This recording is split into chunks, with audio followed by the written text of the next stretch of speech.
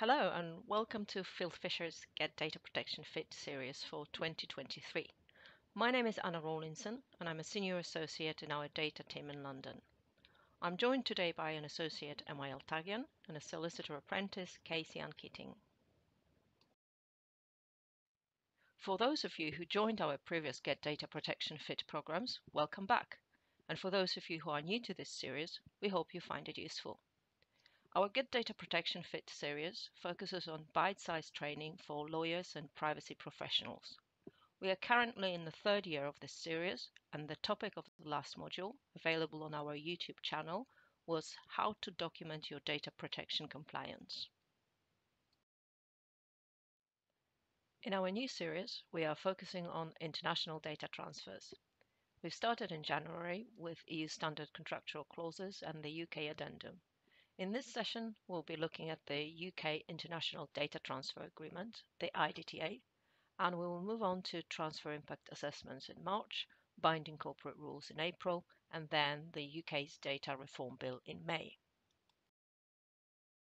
The team here at Fieldfisher hope that by the end of this session you should be able to explain the following learning outcomes: what the IDTA is, a deadline for implementing the IDTA, structure and style of the IDTA, its substance, and how the IDTA compares to the UK addendum used with EU SCCs.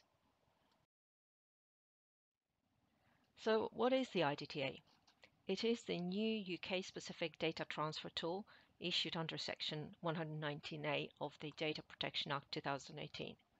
It provides appropriate safeguards required under Article 46 of the UK GDPR to transfer personal data to recipients who do not benefit from the UK adequacy regulations.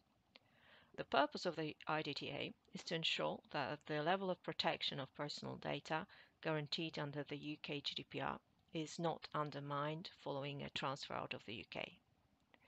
The IDTA, which came into force on 21st of March 2022, is essentially the UK's equivalent to the EU standard contractual clauses and provides an alternative option to using the EU SCCs with the UK addendum. Organizations are free to choose between option 1, which is using the IDTA, or option 2, which is using the EU SCCs with the UK addendum. So far, there has been no indication from the ICO that one option may be more appropriate than the other for certain types of transfers or for certain types of organizations.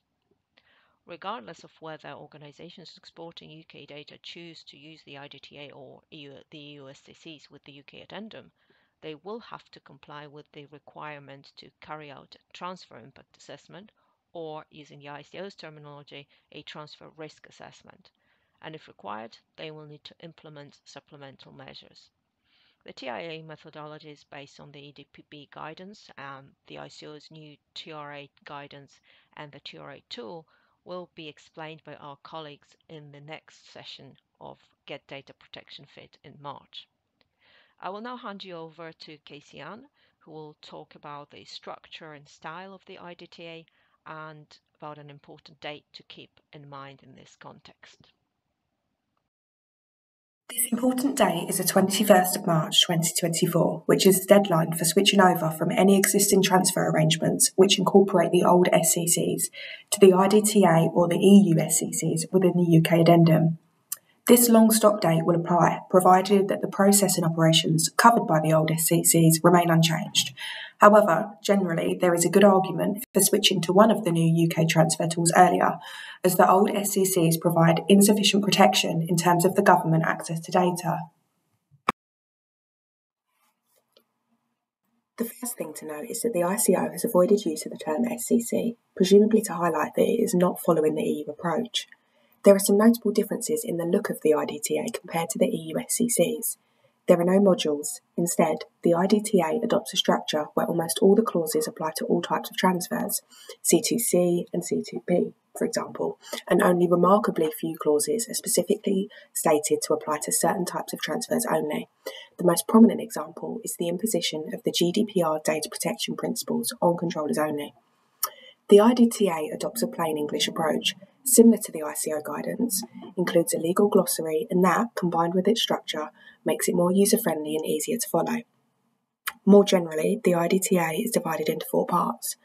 Part 1 is made up of tables which essentially serve the same purpose as the annexes in the EU SCCs. Part 2 has extra protection clauses in table format to be added if the transfer risk assessment identifies that supplemental measures are needed.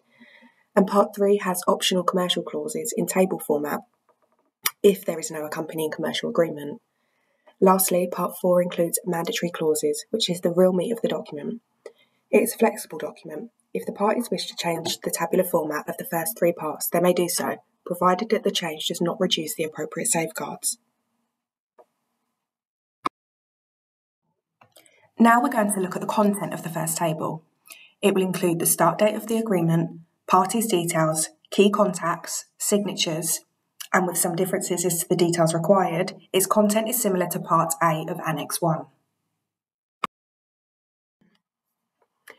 Table 2 sets out transfer details, which are more extensive than those in Part B of Annex 1. 2 most important differences are the confirmation that the IDTA can also be used if the importer is directly subject to the UK GDPR, which is a welcome point of clarity from the ICO, and the concept of the linked agreement, where the importer is a processor or sub-processor instructed by the exporter. The linked agreement is a wider commercial agreement that also sets out the processing instructions for and processor terms. As a result, unlike the EU SCCs, the IDTA does not include Article 28 processor terms. Table 3 describes the types of transferred data, including special categories of data, data subjects and purposes of processing. Importantly, it can be completed by reference to the linked agreement, which will normally include all the details.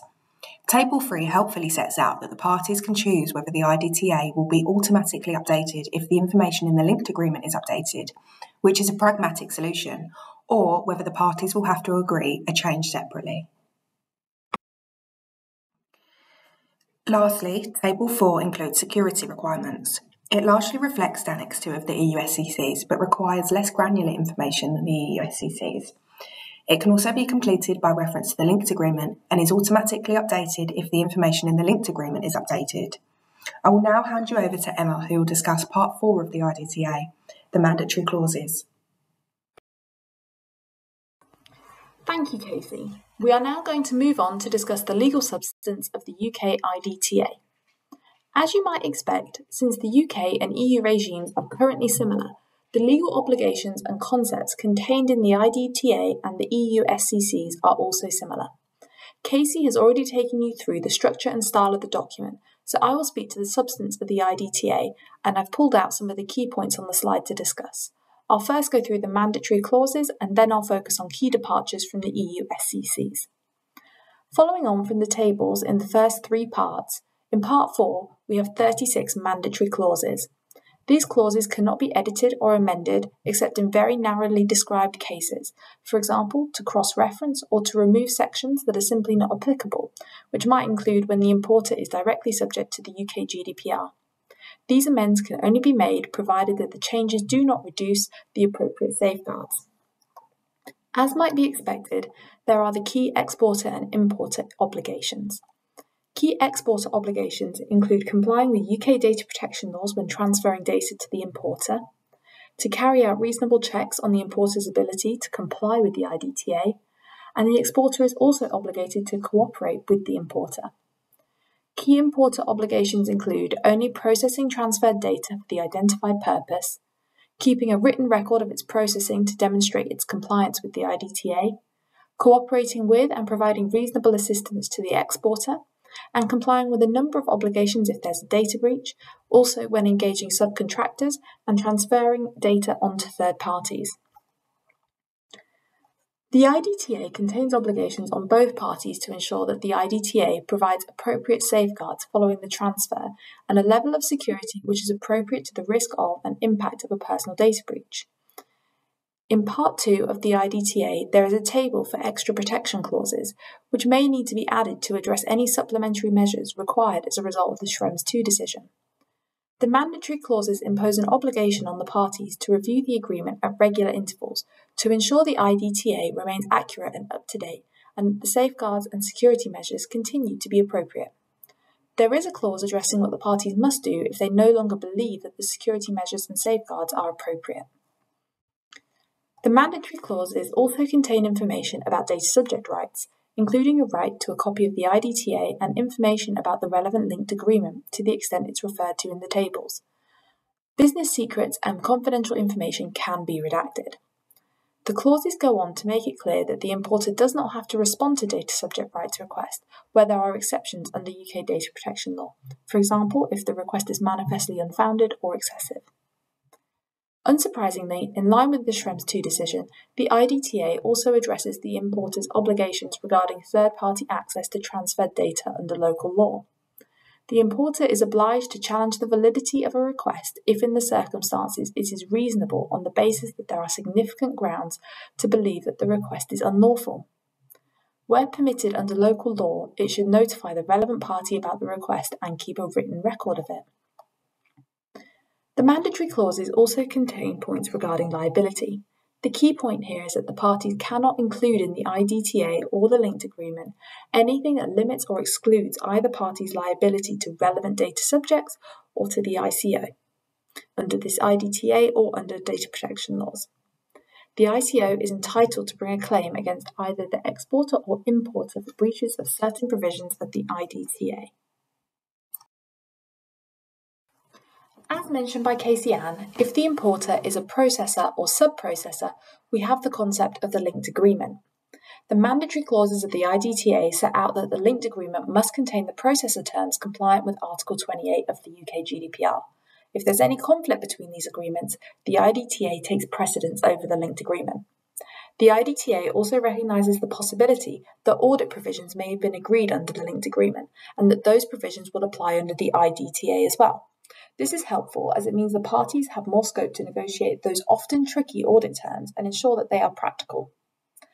There is also an alternative dispute resolution mechanism contained in the IDTA, which allows for the parties to arbitrate rather than just go through the courts.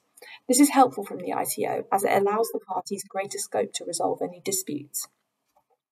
And finally, the IDTA addresses TRAs. Section 8 sets out that prior to any transfer, the importer must provide the exporter with all relevant information regarding local laws, practices, and protections, or risks that may apply to the transferred data so the exporter can conduct their TRA. The IDTA sets out that the parties must regularly review the TRA, and this review period should be included in the tables. This should encourage the parties to set a review schedule specific to the relevant risk profile. So, for example, low-risk transfers may be reviewed less frequently than high-risk transfers. I will now pass back over to Anna. Thank you, Emma. So, how does the IDTA compare to the UK addendum used with the EU SCCs? Whilst the IDTA might be more user-friendly, the option of using the UK addendum benefits from familiarity. This means that the switch over to the IDTA, despite comparable legal obligations, might be perceived as a bigger change for those organizations that have been using the legacy SCCs and are also using the EU SCCs for transfers of EU data, and potentially it may also lead to more questions from the counterparties who are not familiar with this new UK-specific tool. Based on what we've seen in practice, the take-up of the IDTA seems to be rather low, and this concerns not only organizations with both UK and EEA data flows, for whom the UK addendum offers chance to adopt a unified approach to contracting, but also those UK-focused organizations. It remains to be seen whether the upcoming ICO guidance on the IDTA and the UK addendum, which is supposed to include a clause-by-clause commentary to both documents, will in any way affect these preferences. And this brings us to the end of today's presentation. We hope that you are now better able to explain what the IDTA is, the deadline for implementing the IDTA, structure and style of the IDTA, its substance, and how the IDTA compares to the UK addendum used with the EU SCCs. If you are interested in learning more about data and privacy, our Data Team YouTube channel, launched in 2020, hosts a variety of content for lawyers and privacy professionals. This includes the fundamentals of data protection law, subscriber Q&As, and mini-series such as our current series on international data transfers. We have some details here on the slide on how you can join our YouTube channel and how you can subscribe to receive our team's email digest and periodic updates on topical data and privacy issues. Thank you for joining us today, and we hope you join us next month for Fieldfisher's data team's session on transfer impact assessment and for the rest of our international data transfer series.